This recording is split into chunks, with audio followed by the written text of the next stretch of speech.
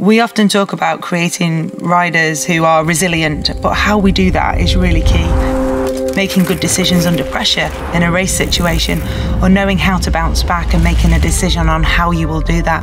The mechanism to generating that resilience comes from support, advice, the right environment, and also being helped and coached to make good decisions in those toughest of situations. Female cycling is on a journey. There weren't as many events for women as there are now. The Tour de France is a global event. It's a huge opportunity to provide the next steps for the sport.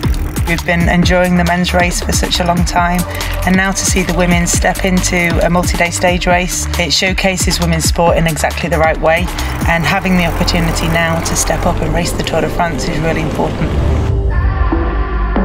When I first started, there were no initiatives like the ŠKODA DSI Cycling Academy.